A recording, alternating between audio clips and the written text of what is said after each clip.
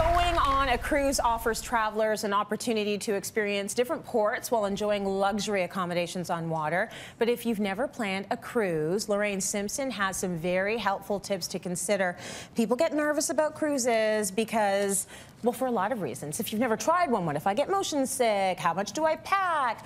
All of that information can be tough. So you've got some secrets for us, starting with know your ship.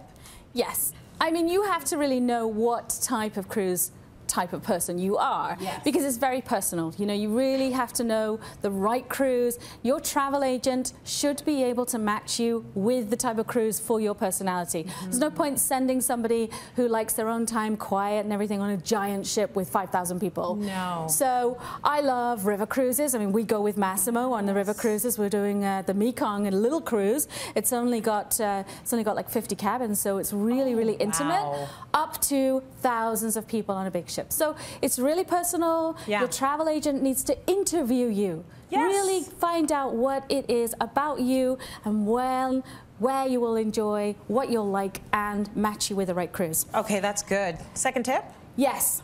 Next tip, cross pack. Okay, what does that mean? It means, you know, you don't want your luggage to go missing. No. And who knows, these days, really, it's a good idea to cross-pack. If you have 2 suitcases going onto the same plane, half of your stuff in this suitcase, half of your stuff in this suitcase, but don't forget to keep the things that you need out. Because if you're going on one of the bigger ships, you may not get your luggage till after dinner. Yes. So keep a change of clothes, keep your bathing suit out, baby formula, your medication, anything that you're going to use that you need, make sure it's in your hand luggage. And enjoy the pool. You know, take your hand luggage along, change into your bathing suit, bring a wrap with you, go and enjoy, you know? And don't worry about it, and your luggage will come later on. A lot of people are surprised by that. You don't get your luggage right away because it's a lot of luggage for them to handle.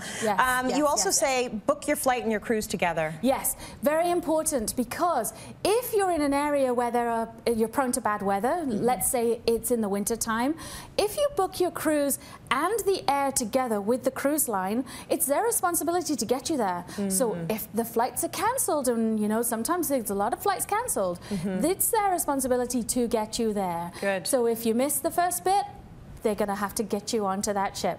And maybe the second port, they'll get you there, though. That's their responsibility. And it's their money, not your money. Okay, good. So that is a really big thing. The other thing you say is allow enough time to make it back to the ship. Yes. I've seen this go wrong, by the way. I've seen this go wrong.